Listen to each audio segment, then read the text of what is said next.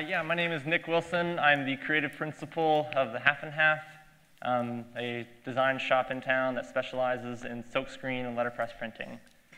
At the Half and Half, we always like to start off with a poster. It doesn't really matter if it's for a website or a branding system or an event design. We always start with a poster. And in the past 6 years, we've created over 4,000 of them, so I think we're pretty good at it. So today, I'm going to teach you guys how we make a poster. It's pretty simple, and since we've been doing it for so long, I think this will be easy for all of you. The first step is to find a client with big ideas. This is usually the hardest part of the whole entire process. But we were lucky enough to be asked by TEDxColumbia to create the posters and the other design collateral that you guys have. So we were pretty lucky with that. The step 2 is to write everything down. Anything that the client says, anything that we say in a meeting, anything that you just, sort of just comes out. So this is my artboard that I made for this poster. So I have everything on there, some crappy images from Google image search of fireworks and a sheep and everything. But I just thought it would fit. So once we have all that together, that's the second hardest part. Step 3, it's just magic. I can't really explain it any easier. That's just how it is. It's very, very simple. So what we do is we take that artboard, take it into Photoshop, and we go up to Select All, so you get that whole thing, everything that you've written down.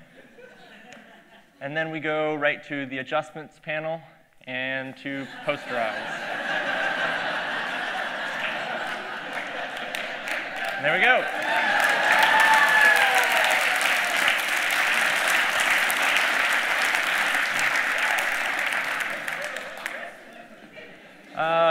Most important step is after this.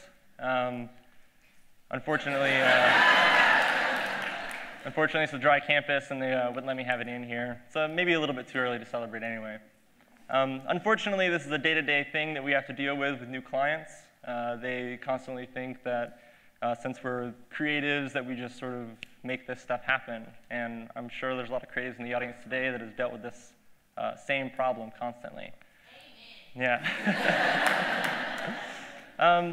So this is how it really happens. In our shop, we start off from anywhere from 25 to 30 sketches, some more polished than others.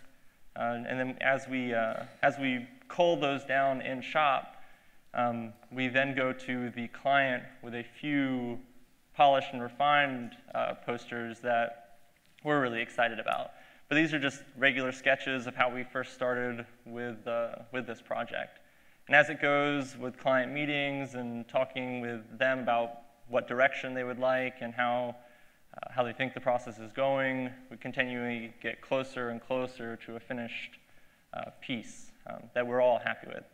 So this is the first 12, and as we're getting closer and closer to the poster you guys saw in the lobby. At this point, we're only halfway done, though. Since we do everything in-house, all of our silkscreen and letterpress production is done underneath the same roof. We then now have to go to production.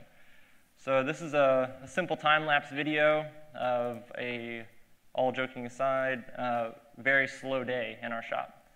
We are producing less than 1,000 posters this morning, and for clients such as Dave Matthews, the Felice brothers, the TV show Fringe is in the background, and also a DDC poster for Washington State.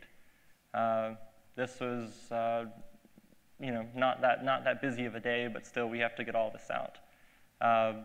The largest run that we've ever done was a few weeks ago. It was 2,800 prints, and it was 4 colors. And to explain the process of silkscreen, you basically have an image that you burn onto a screen, and then ink passes through the screen onto the substrate, in this case, paper.